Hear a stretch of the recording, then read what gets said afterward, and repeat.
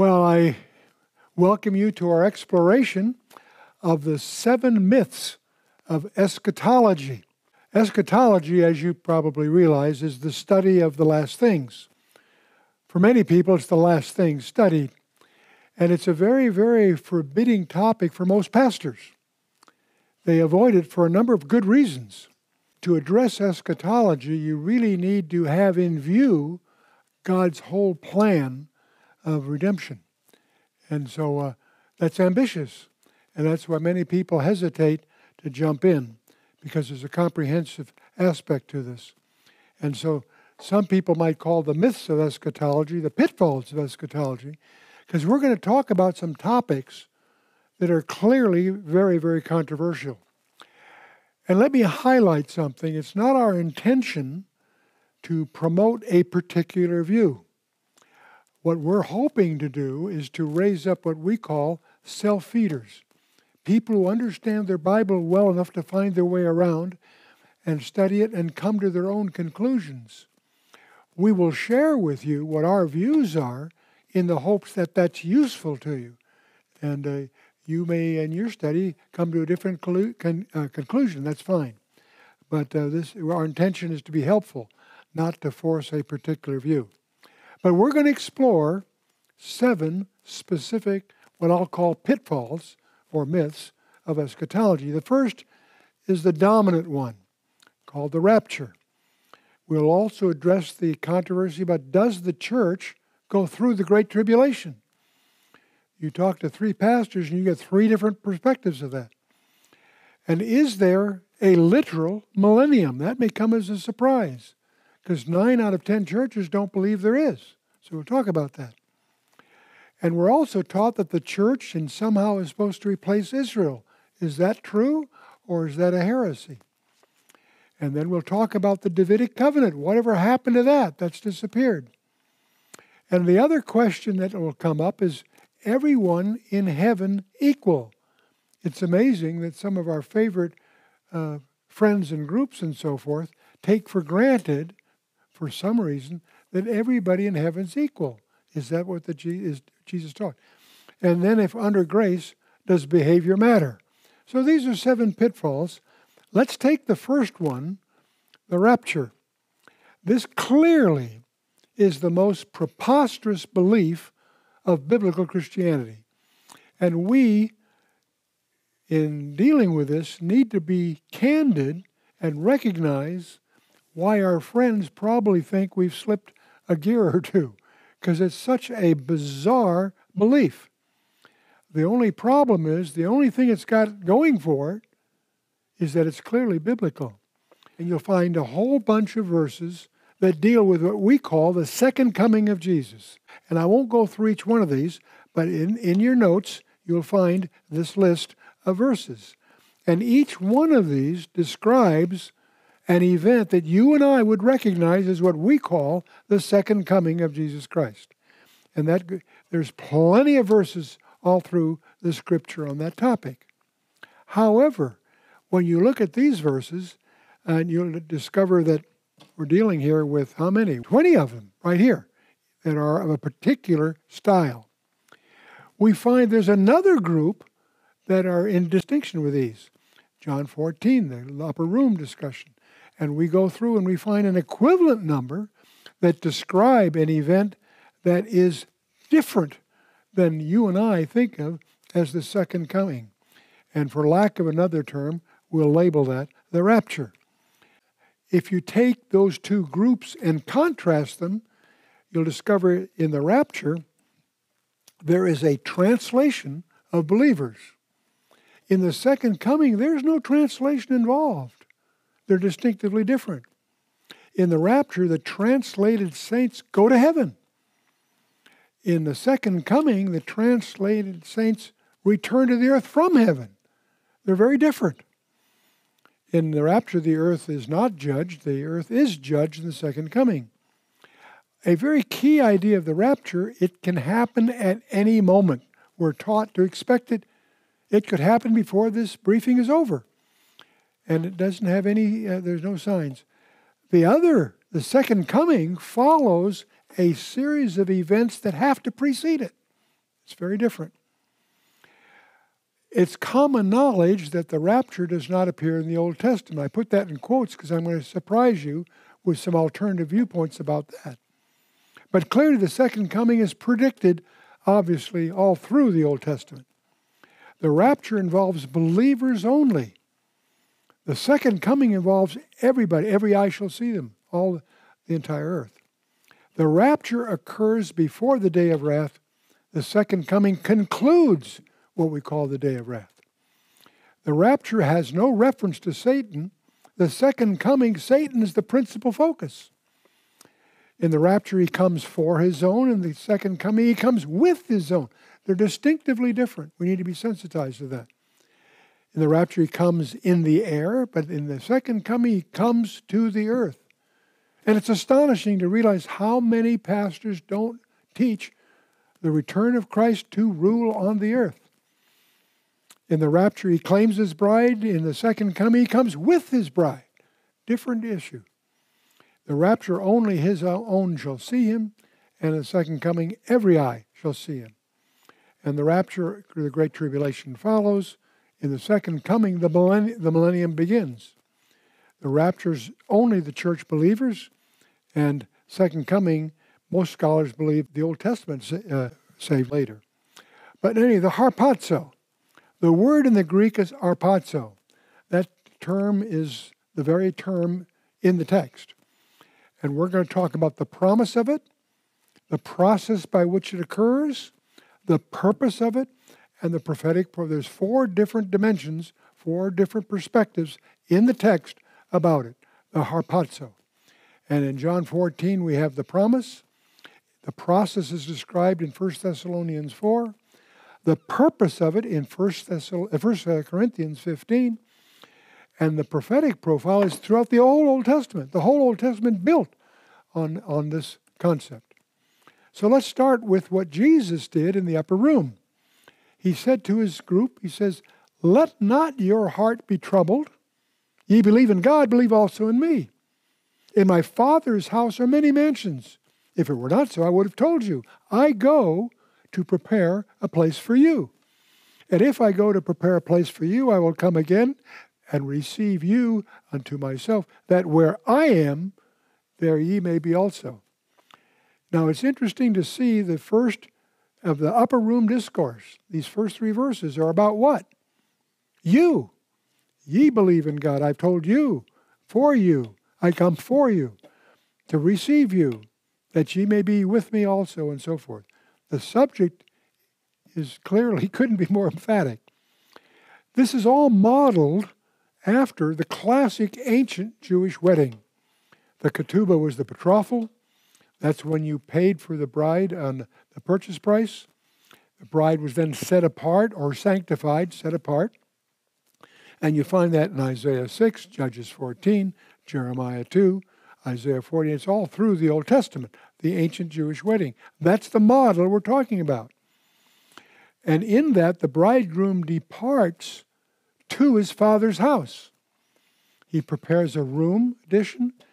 The bride, in the meantime, prepares for his return. He's left. But she prepares for his return, not knowing that he could come at any time. And when he returns, it's a surprise gathering. And that also is described in Jeremiah, all through Jeremiah, Psalms, and so forth. Those will be in your notes. And then we have a 7-day marriage supper. They knew how to throw a party, 7 days. And that's in Judges 14, Matthew 9, and the New Testament also.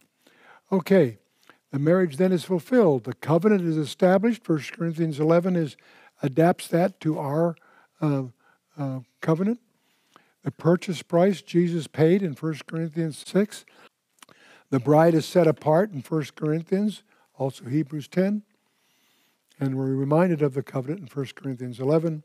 The whole model is after the Jewish wedding, in which the bridegroom has left to go to the father's house. He will have an escort accompany him on his return to gather his bride. And that's what's echoed in 1 Thessalonians 4. That's the process. So in 1 Thessalonians 4, Paul gives us the details. Paul says, I would not have you to be ignorant, brethren, concerning them which are asleep, that ye sorrow not, even as others who have no hope.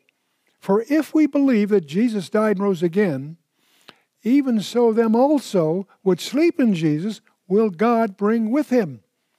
For this we say unto you, by the word of the Lord, that we who are alive and remain at the coming of the Lord shall not precede them which are asleep. For the Lord himself shall descend from heaven with a shout, with the voice of the archangel, and with the trump of God. And the dead in Christ shall rise first. Then we who are alive and remain shall be caught up together with them in the clouds to meet the Lord in the air. So shall we ever be with the Lord.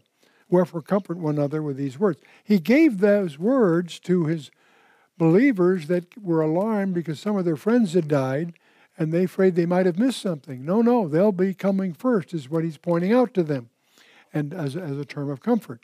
It's interesting, it makes reference of the voice of the archangel and the trump of God. Don't confuse the trump of God with a number of other trumpets. The trump of God only appears twice in the Scripture, here and in Exodus 19, the voice of God. So track that down carefully as you go through this. But notice what it says here in verse 17. For we which are alive and remain shall be caught up. The term there is harpazo. That's a term in the Greek which means to seize by force, to carry off by force. That's the intent of it.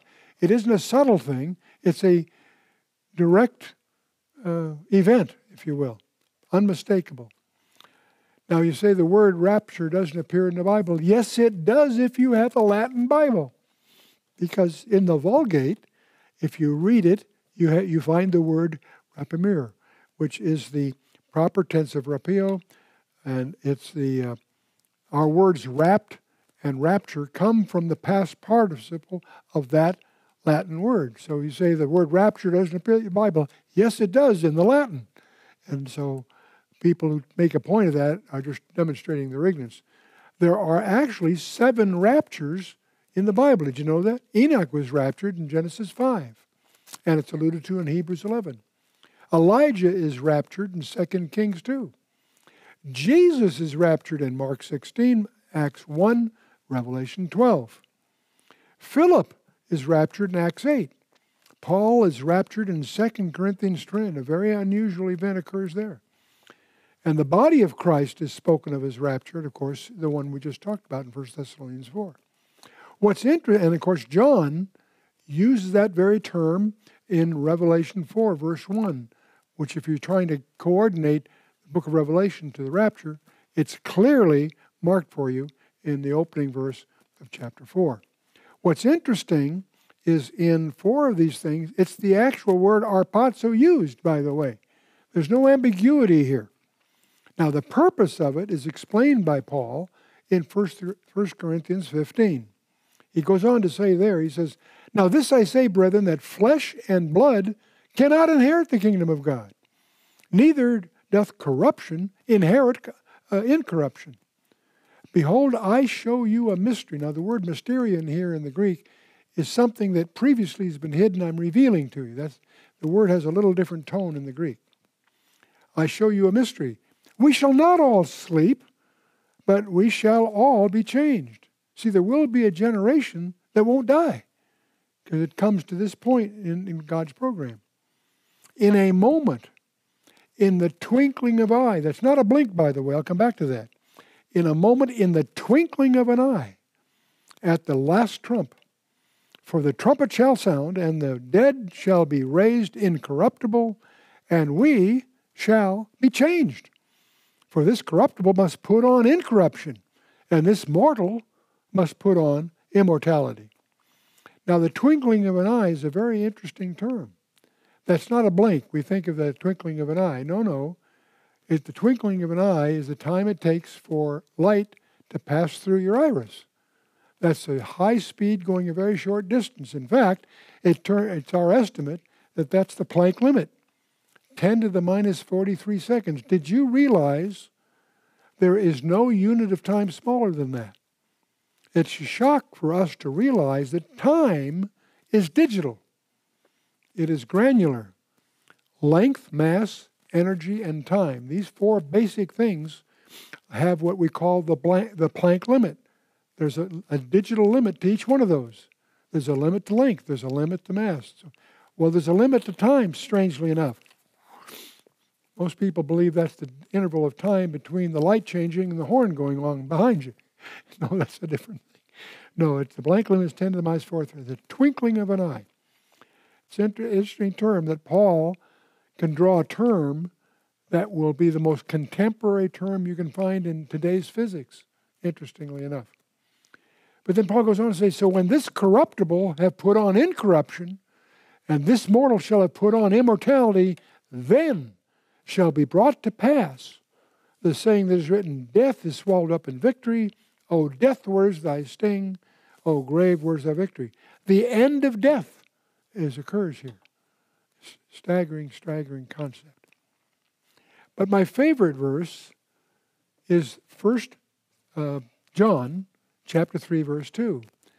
I believe this is a verse that you can't really understand without a little background of physics, believe it or not. Because John tells us something. He says, beloved, now are we the sons of God, and it doth not yet appear what we shall be. But we know that when he shall appear, we shall be like him, for we shall see him as he is. Now that may not have much meaning to you unless you've had some background in hyperspaces. Hyperspaces are spaces of more than 3 dimensions. You and I have been programmed in Euclidean geometry. We know of length, width, and height. That's it.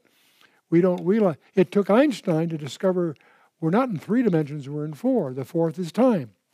But it's interesting that the Scripture anticipates the most advanced physics we have. If I show you a photograph, I'm showing you a 2-dimensional representation of a 3-dimensional object. I can give you a 3-dimensional representation of a 3-dimensional object. We call that a hologram. But it's a unique kind of thing. We know that Jesus, in his resurrection body, possesses some very peculiar characteristics.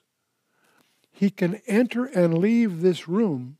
This room has, conceptually, 6 sides. A floor, a ceiling, and 4 walls. 4 walls, floor, ceiling.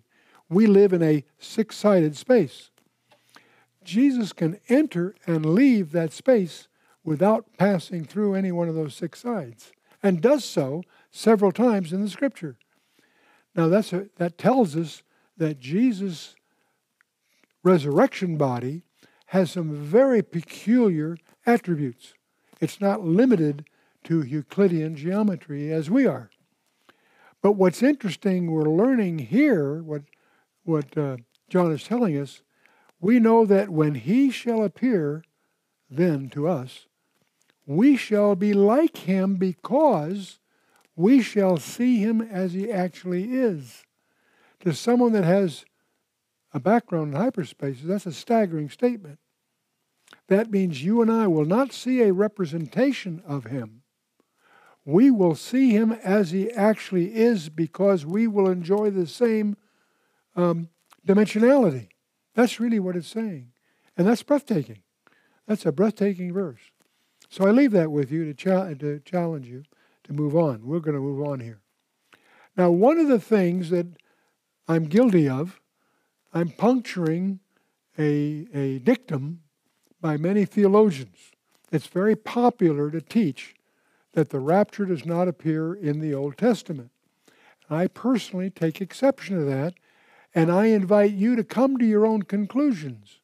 I'm going to show you 3 verses in the Old Testament. You decide what you think it's talking about. Okay. The first is my favorite, Isaiah 26. And we'll start about verse 19 to 21. If you take more than that, it's even more interesting. But we'll go that way. We'll talk about Zephaniah 2:3 and Psalm 27:5. Let's take a look at this. Isaiah 26, let's start at verse 19. Isaiah is talking now. Put yourself in his shoes, in Isaiah. God is speaking to Isaiah here. He says, thy dead men shall live. Together with my dead body shall they arise. Awake and sing, ye that dwell in the dust. For thy dew is as the dew of herbs, and the earth shall cast out the dead. Really? He goes on to say, come, my people, enter thou in thy chambers. Not my chambers, your chambers. Come, my people, enter thou in thy chambers, and shut thy doors about thee. Hide thyself, as it were, for a little moment. How long? Until the indignation is past. For behold, the Lord cometh out of his place to punish the inhabitants of the earth for their iniquity. The earth also shall disclose her blood, and shall no more cover her slain. What's that talking about? I can't figure out any other thing than what it's talking about. It's talking about the rapture. Let's shift gears. We'll now move to Zephaniah. He makes a peculiar remark here. Zephaniah says, seek ye the Lord, all ye meek of the earth, which have wrought his judgment. Seek righteousness. Seek meekness. It may be ye shall be hid in the day of the Lord's anger. Not necessarily, but you might be. What's he talking about? What possibly can he be talking about? I can't figure out where else that would fit unless he's making an allusion to the rapture. That's my view. You come to your own conclusion. One last one, Psalm 27. It's a very simple one, and yet it may be the exclamation point on all of them. Psalm 27:5, for in the time of trouble, he shall hide me in his pavilion. Boy, that's where I want to be. I want to be hidden in his pavilion. In the secret of his tabernacle shall he hide me. He shall set me on what? On a rock. And what is the rock? Paul tells us, 1 Corinthians 10:4, the rock is always whom? Jesus Christ. It's a metaphor the Holy Spirit uses so consistently there's a label for it. It's called the principle of expositional constancy. And the rock is the Holy Spirit always uses of Jesus Christ, just as the Holy Spirit never speaks of himself. And that's why the unnamed servant is the null response to that. Anyway, so that's the rapture. That's one of 7 what I'll call pitfalls. That's a thing that, tragically, there are many good Christians that don't understand or embrace or appreciate or what that includes. You come to your own conclusions. Don't buy it because I'm selling it. Look at it as if it fits your study of the Scripture. But that leads to another controversy. A lot of arguments about this. Does the church go through the Great Tribulation? There are a lot of really good Christian scholars that believe the church goes through the tribulation. I don't happen to believe that. Doesn't mean I'm right. But this is a stumbling block for many. Well, let's take a look at 7 letters. How many epistles are in the Old Testament, in the New Testament? Well, 14 Pauline and 7 more. So 14 plus 7 is 21. There's 7 we always overlook that are written none other than by Jesus himself. Because they're tucked away in Revelation 2 and 3, the most important chapters of Revelation in the first place, by the Messiah himself. The 7 churches. Why did Jesus pick these 7 churches to be representative? They're strange 7 churches that he chose. Many of those you hadn't heard of beforehand. They each have a strange structure. They all close with a catchphrase. He that hath an ear, let him hear what the Spirit says to the churches.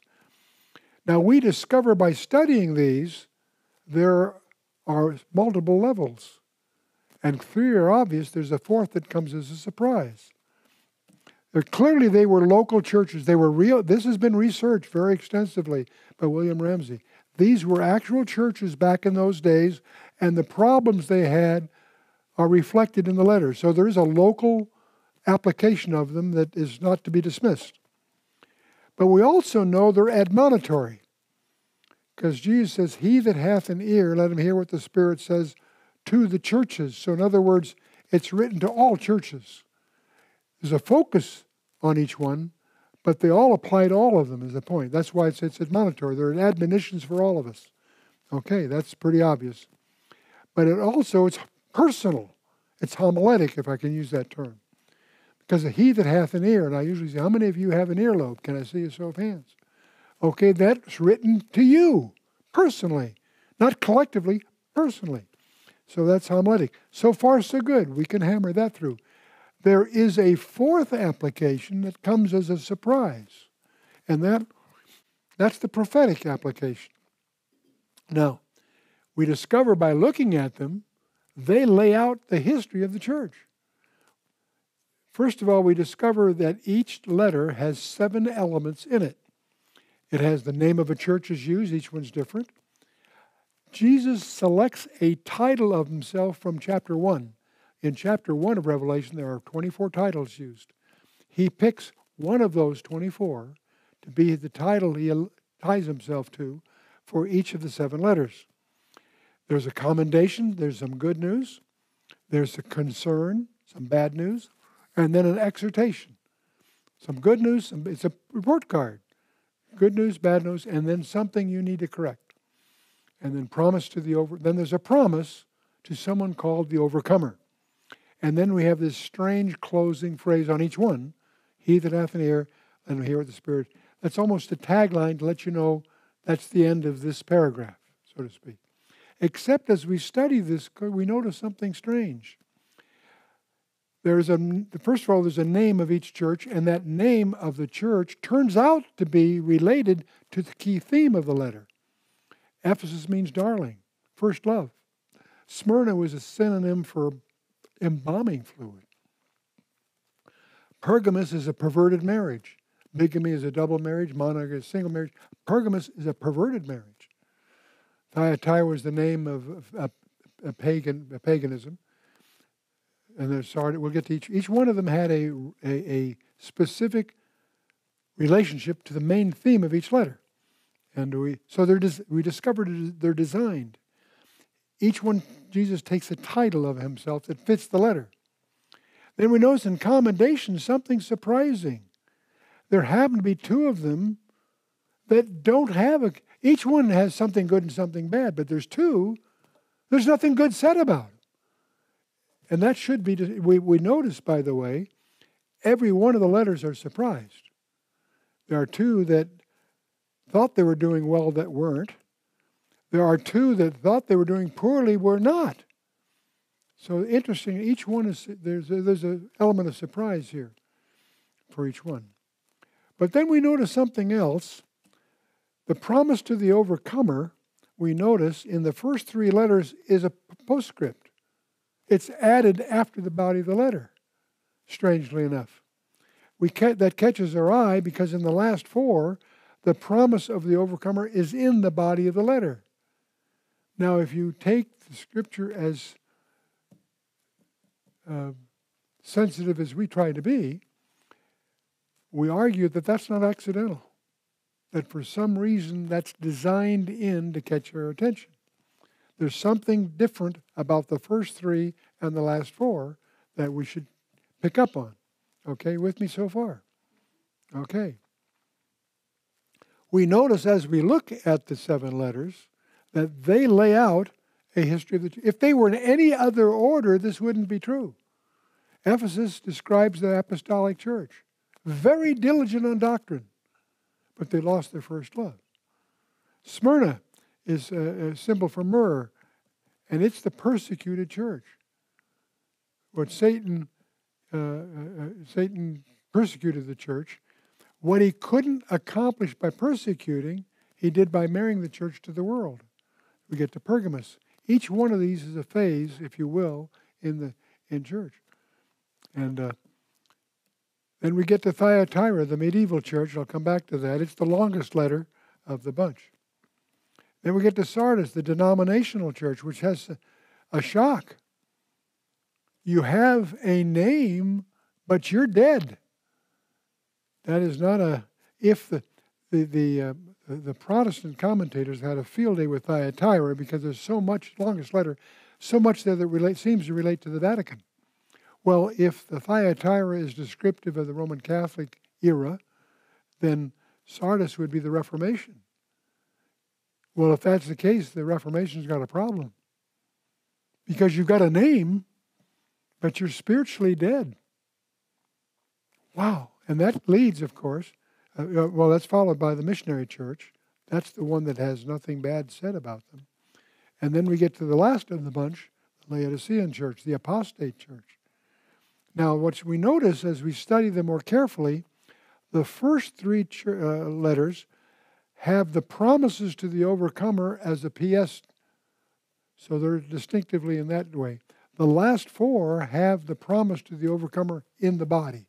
So for some reason they're distinctive. We notice something else by looking at them more closely. The last four include a specific reference to the second coming of Christ. That's it. In fact, of one of the last four, the first of the four, has the promise that if it doesn't get its act together, it's going to be cast into the Great Tribulation, which is a bizarre statement because that implies if they do get their act together, they will be exempted from that. People need to look at that more carefully. There's one of the last four that has an explicit promise that it won't even be around during the time of the Great Tribulation, the Philadelphian church. And the last two are problematical. So for what it's worth, that's something worth taking a good hard look at. Now, eschatology, study of the end times, can be divided. There are people that take eschatology figuratively, symbolically. They take it as an allegory. That's over on the left side of our chart. There are others that take it very, very seriously, very precisely, very literally. They're at the right end of the chart. There are people in the middle that have pretty much disappeared. There are those that say that amillennial, there is no millennium, okay. There are others that believe the millennium is yet coming. The postmillennial said it's already happened. They pretty much have evaporated in the 20th century because it's been the most troublesome. It's an untenable position to take. Preterism is just a variation of amillennialism. But most of us have been taught that the millennium is for real.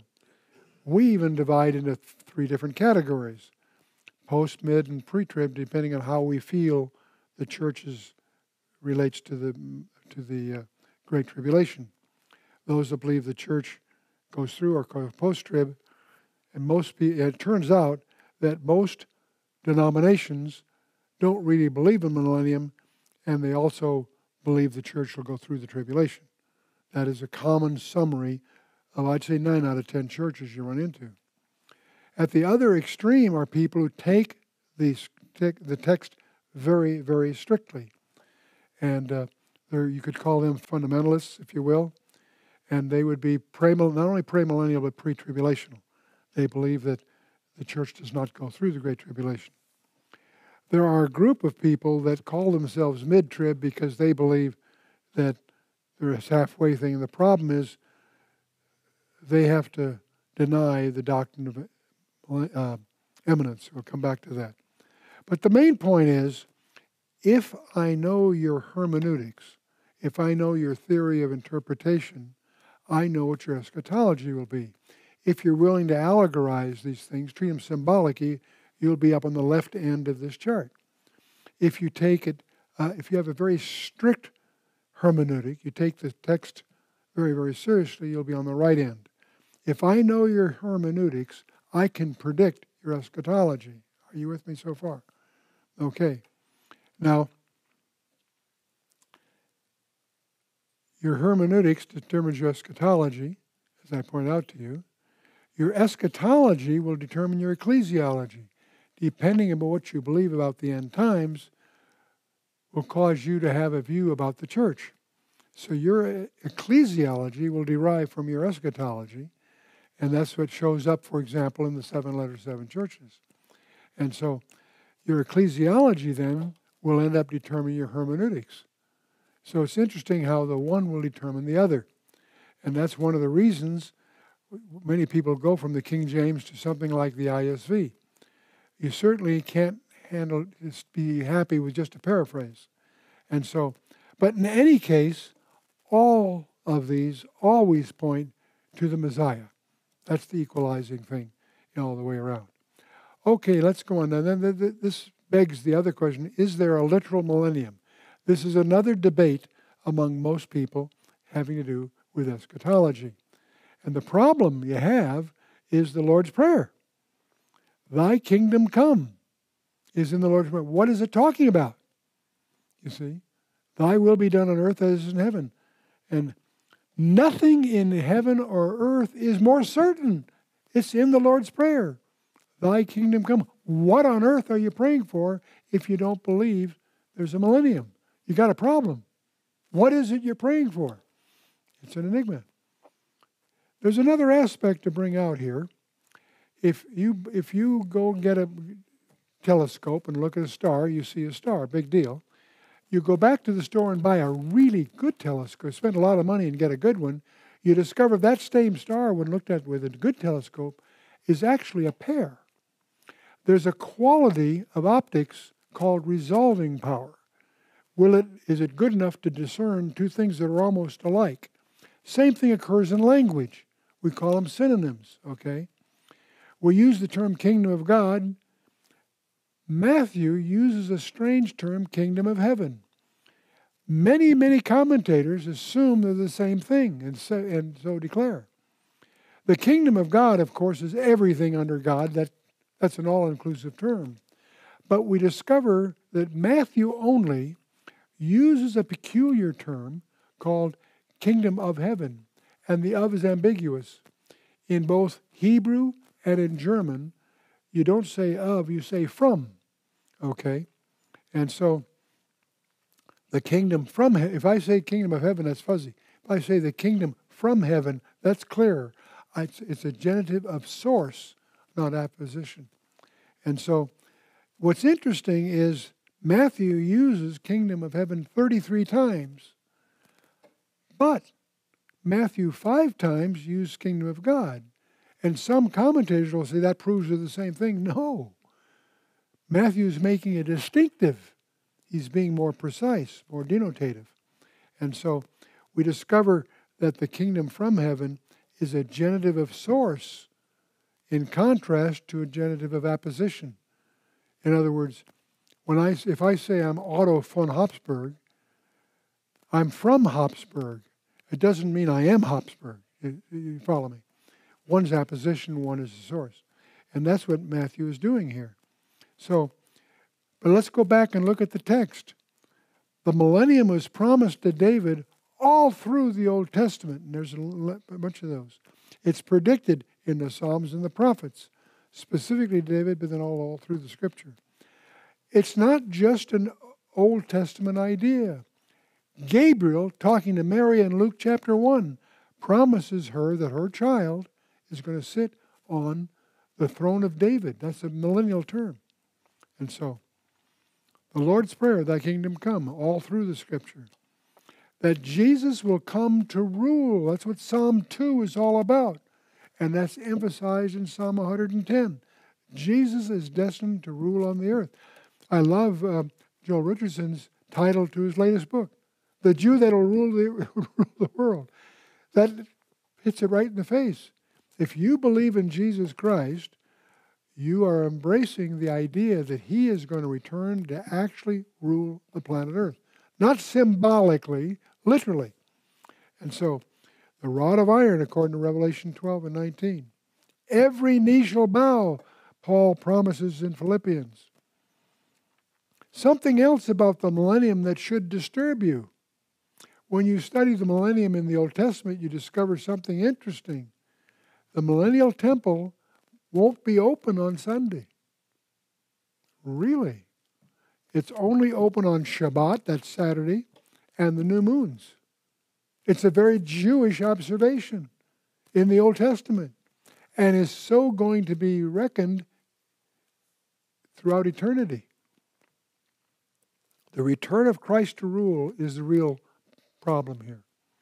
There are over 1,800 references in the Old Testament.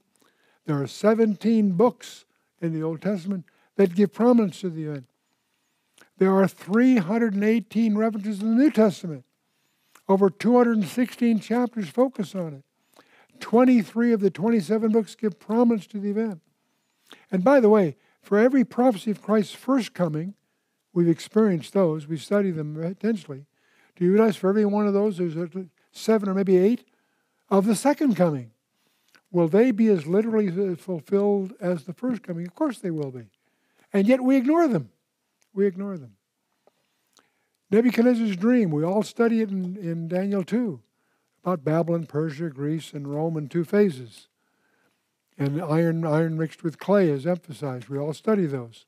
When we get to Daniel, interpreting that for us, when you get verse 44, Daniel himself takes that vision of Nebuchadnezzar, that dream of Nebuchadnezzar, and says, in the days of these kings, the 4 he's talking about, shall the God of heaven set up a kingdom, that's number 5 of a list of 5, which shall never be destroyed. The kingdom shall not be left to other people, but it shall break in pieces and consume these kingdoms, the 4 that he's talking about, and it shall stand forever. So Daniel is talking about a 5th in a list of 5 that's going to outlive the others. That's the one we're talking about. Okay? And he says, for as much as thou saw a stone that was cut out of the mountain without hands, that's the rock that's Jesus, and that it break in pieces the iron, the brass, the clay, the silver, and the gold. The great God hath made known to the king what shall come to pass herever. The dream is certain, and the interpretation thereof sure.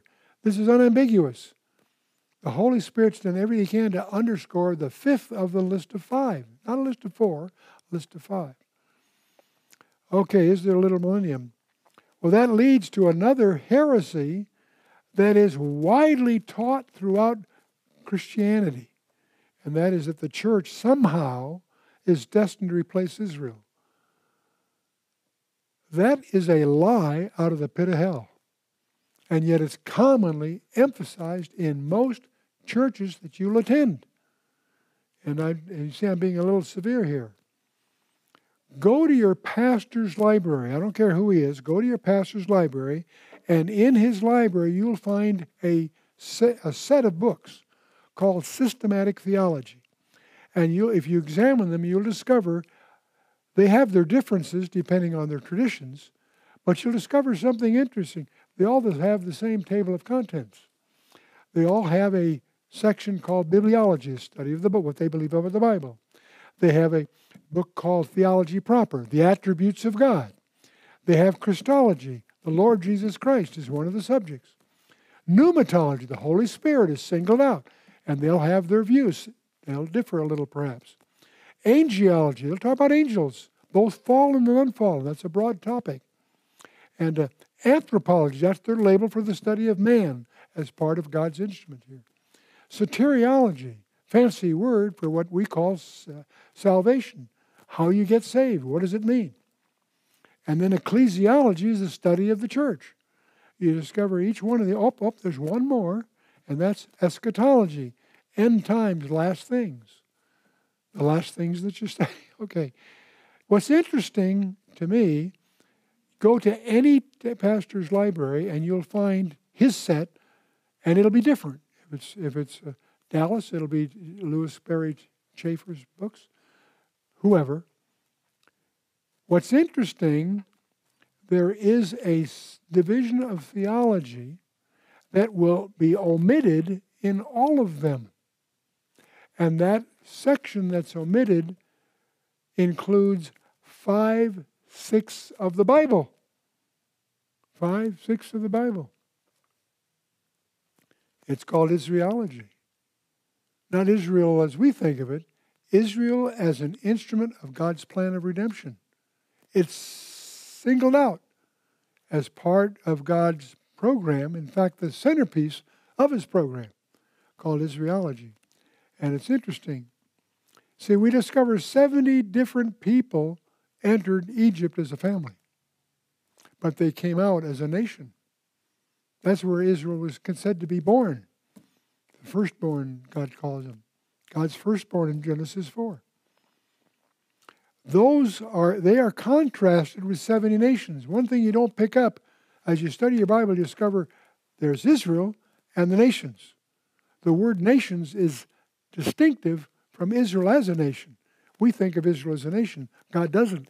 He takes Israel separately, the nations. That's his word for what we translate the Gentiles, the nations. And so the single, Israel, are designated God's chosen. God's chosen in contrast to the other 70. You with me? That's a very interesting distinction to understand. There's a vital distinction drawn between Israel after the flesh and that portion of Israel within Israel that's saved. Not everybody in Israel is saved. They're styled as the Israel of God. They are, in Galatians 6, made a distinctive subset by Paul, often widely misunderstood. And that same thing occurs in Romans 9. The statement that not all Israel are of Israel. That's the point that Paul himself hammers home. And if you really want to study that, there are 3 chapters that lays it all out. Romans 9, 10, and 11. Israel's past, its present, and its future. 9, 10, 11. Laid out for you in Paul's thing. Cracks the foundation. You know, one of the things we have to come to grips with is the anti-Semitism of the early church. One of the shocking things that you need to discover as you look at the writings of the first century church is how anti-Jewish it became. It's a shocker. That's what led to amillennialism. That's a byproduct of the Origen was the guy that treated things figuratively. And he had a big influence on Augustine. And Augustine had a huge influence on the early church. And that led to a concept that we now today call replacement theology. That's a view, an incorrect view, a view that the promises, the covenants, and the blessings ascribed to Israel in the Bible have been taken away from the Jews and given to the church, which now somehow has superseded them. It's astonishing to realize how widely that's taught and how heretical that is. Now, this heresy was a byproduct of the allegorical teaching of Origen and the amillennial eschatology of Augustine. And Ignatius of Antioch taught those who partake of the Passover are partakers of those who killed Jesus. Justin Martyr claimed that God's covenant with Israel was no longer valid, that the Gentiles had replaced the Jews. Irenaeus declared the Jews were disinherited from the grace of God. Tertullian, these are all the church fathers. Tertullian blamed the Jews for the death of Jesus and argued that they had been rejected by God. That was the theme they hammered home. Origen is the most guilty of them all. He really led that view of things. The Council of Tyre. We could go through all of these. That prohibited Christians from sharing a meal with a Jew, or marrying a Jew, or blessing a Jew, or observing a Sabbath. These were all prohibited actions. The Council of Nicaea, held in Turkey, changed the celebration of the resurrection from the Jewish feast of first fruits to what we call Easter. That's a pagan title, by the way, in an attempt to disassociate it from the Jewish feasts. The Council of Nicaea said, it is unbecoming beyond measure that on this holiest of festivals we should follow the customs of the Jews. Henceforth, let us have nothing in common with this odious people. That's what they pick up on.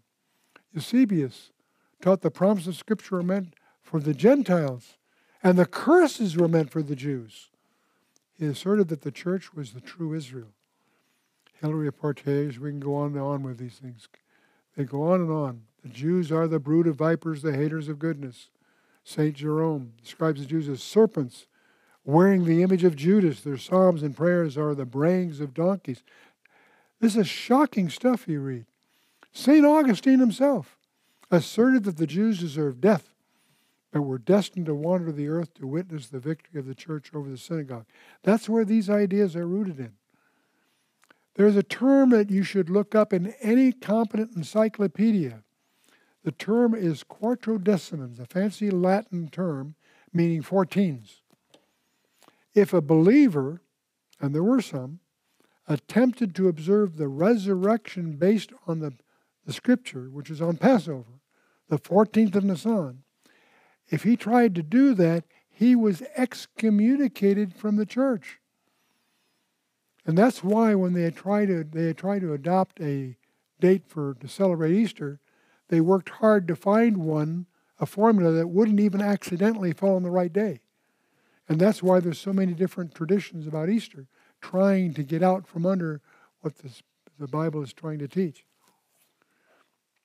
During the Middle Ages, passion plays abounded that they were used to cultivate hatred toward the Jewish people. In fact, the climax comes by Pope Sixtus granted the monarchs of Spain, Ferdinand and Isabella, the right to establish a special inquisition in Spain to deal with baptized Jews who were suspected of remaining faithful to Judaism in secret. Boy, oh boy, oh boy.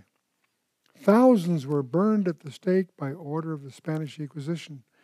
If you were Jewish parents and circumcised your children, it was a giveaway that you were cheating. Put to death. In 1492, King Ferdinand decided that all Spanish Jews should be banned from Spain. It was feared that Jews were a danger to Christianity. Approximately 150,000 Jews were forced to leave Spain.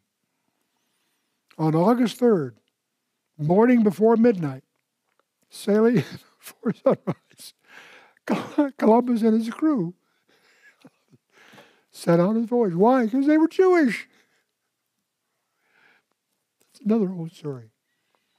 Now, in contrast to this, we encounter Matthew 25, a very strange parable by Jesus called the judgment of the sheep and goats. When the Son of Man shall come in his glory, and all holy angels with him, then shall he sit upon the throne of his glory, and before him shall be gathered all nations. Notice who's in front of him. Nations. And he shall separate them one from another, as a shepherd divided his sheep from the goats. And he shall set the sheep on his right hand, and the goats on the left. Don't get confused. There's three groups of people here. Before him shall be gathered all the nations. They're nations that we're talking about here. Ethnos. A multitude of individuals. It's a group. Then shall the king say unto them on his right hand, Come ye, blessed of my Father, inherit the kingdom prepared for you from the foundation of the world. For I was hungered, and you gave me meat. I was thirsty, and you gave me drink. I was a stranger, and you took me in. Wow! The interesting thing is they're surprised, though.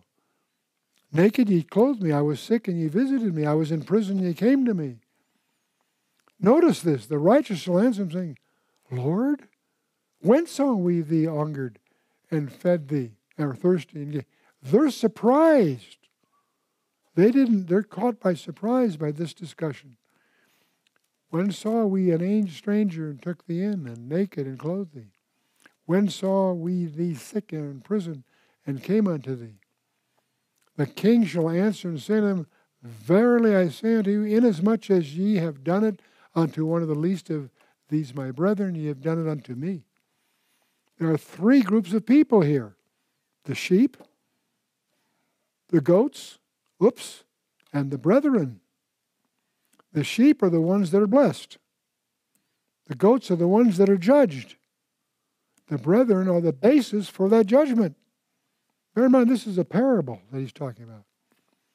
Then shall he also say, I'm on the left hand, Depart from me, ye cursed, in everlasting fire, prepared for the devil and his angels. For I was hungry, and ye gave me no meat.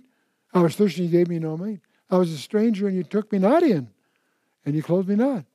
Sick and in prison, and ye visited me not. Then shall they also answer him, saying, When saw we thee hungered, or thirsty, or stranger, or naked, or sick, or in prison, and did not minister? Then shall he answer them, saying, Verily I say unto thee, inasmuch as ye did it not to one of the least of these, ye did it not to me. He's talking about the brethren. He's measuring people in how they treat Israel. These shall go away into everlasting punishment, but the righteous into life eternal. Now notice this is not a resurrection judgment. There are four groups of people that go into Gehenna. the devil's pair, the beast and the false prophet, the unrighteous Gentiles, this judgment. This is all at the end of the millennium. The devil and his angels, finally the wicked dead from the great white throne judgment. Here, Gentile individuals are being judged, and they're doing it on a basis of works. Interesting. The brethren, who is he talking about? The Jewish remnant, which has been given the mandate to be his witness throughout the world. The Great Tribulation, the time of Jacob's trouble, as we often call it, focus on Israel and specifically the 144,000, his ministers proclaiming the gospel. They will be under the greatest persecution. Certain people will choose to protect them, feed them, hide them, and so on. We can also see the historical application of this in perspective. Studies have been published which show how nations rise and fall in relation to their treatment of the Jews. That may come as a surprise. The Babylonians versus the Persians. Babylonians weren't around. The Persians were blessed. And many Jews had offices in the Persian Empire. The Inquisition and the Spanish Armada. The Inquisition wiped out. They ruled the waves until all that got wiped out. The British Empire itself. Nazi Germany, of course, is the ultimate example. And of course, the application that Jesus is talking about is yet future. But the essential perspective that we should be taking from all of this, we worship a Jewish king. He's a racial king. He's Jewish. The church was founded by Jewish apostles. We rely on a Jewish Bible. We look for the Son of David to come to rule. The Jews' catechism is his calendar. We learn more about all of this by studying his calendar. The prodigal heirs, I like to call them. Why do I call them the prodigal heirs? Israel, God's chosen, failed. Do you realize that? Stephen gives you a summary of it in Acts chapter 7. He lays it out, how again and again and again they failed. Israel, as a nation, failed. Don't get too proud. We get to the church. The church also failed. That's what Revelation 2 and 3 details, Jesus details in his own 7 letters. What about replacement theology? I remember once I came into Hal Lindsey's study one night and announced him I'd become a replacement theologist. He looked up in shock. He thought he knew me better than that. He says, yes, Hal, I think Israel will replace the church. And he cracked up because he realized I'm being elliptical there. That Israel is destined to replace the church. The church will be raptured and Israel will take its place. Interestingly enough. Well, okay. We've looked at 4 of the 7 so far. In part 2, we'll take the remaining 3 to explore. Whatever happened to the Davidic Covenant? There are 4 covenants that eternal. The one of them that we ignore, we'll explore next time. There's another teaching that has gotten prevalent, and it's hard to figure out where it all started. But there's a view held by many that everybody in heaven is equal. That's just a presumption people make that is contrary to what the Bible teaches. We'll talk about that. And that leads, of course, to under grace, does behavior matter? And of course it does, because we're all heading for a final exam. And so we'll talk about that next time.